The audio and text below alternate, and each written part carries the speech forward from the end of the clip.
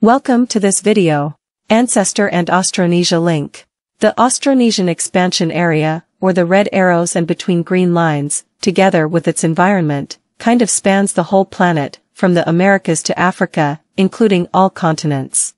The Austronesian expansion area includes the Pacific Ocean plus coasts in purple, green and red and is extended by the Indian Ocean plus coasts in blue and red.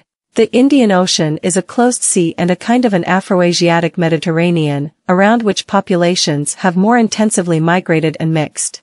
Australia and Papua New Guinea are in the middle of these above two oceans and will prove to be key. The Atlantic Ocean gap between the Americas and Africa is less than 3,000 kilometers wide and only 7 to 8% of this span around the planet. The Atlantic Ocean is an open ocean without many islands and there is little to detect.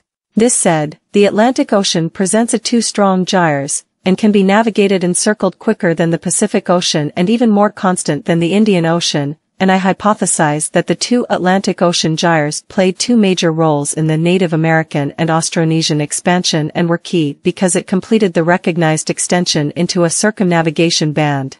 Such a strategic circumnavigation band could help explain the worldwide dispersal of C, as well as the detection of Austronesian influence on the west coast of Africa.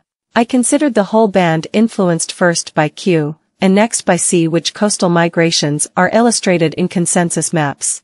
I consider the arrival of C of the anatomically modern humans, AMH, or morphological modern humans, MMH, in Europe as the North Atlantic Gyre part of the Q and C expansion or the Native American expansion, because it involved the birth of the same haplogroup C descending from Q in the same period. Similarly, C arrives in Asia and Austronesia. These morphological modern humans, MMF, in Europe migrate at the same time and at least at some point carry the haplogroup C, just like the Pacific part of the Austronesians' expansion carried C to Austronesia, that includes Japan, that further carries to Asia. All carried Q before C. MMF are also related to the Native Americans like those of the Clovis cultures that consequently must be kind of MMF themselves. Probably Clovis culture and MMF turned over or wiped out the Neanderthal etc., however did not interbred with the Neanderthal. Clovis culture and MMF are related to the Native American.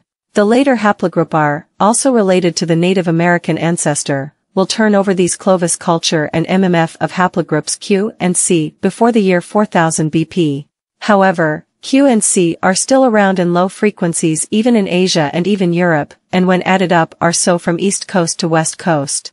Q and C only became rather undetectable there where several turnovers happened in a row, this mainly by the C direct descendants D, E and also H. 1. Native Americans are genetically related to Austronesians and their environment. 2. Native Americans migrated to and inhabited Polynesia and Austronesia as first, and inhabited its maximum environment that includes the Americas and Africa and kind of spans the whole world in the at that time roaring ice ages. In the case of Africa this happened more indirectly by means of the Q descendant E. Pointed out is the QCDE chronologically ordered QCDE to the west.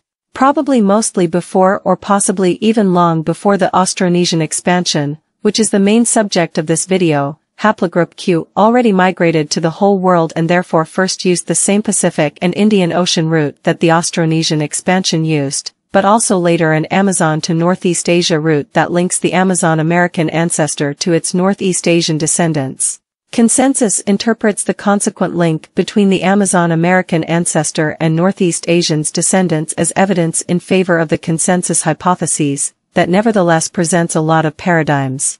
Austronesian expansion and this Amazon to Northeast Asia route are the subject of other videos. Thank you for watching. Bye.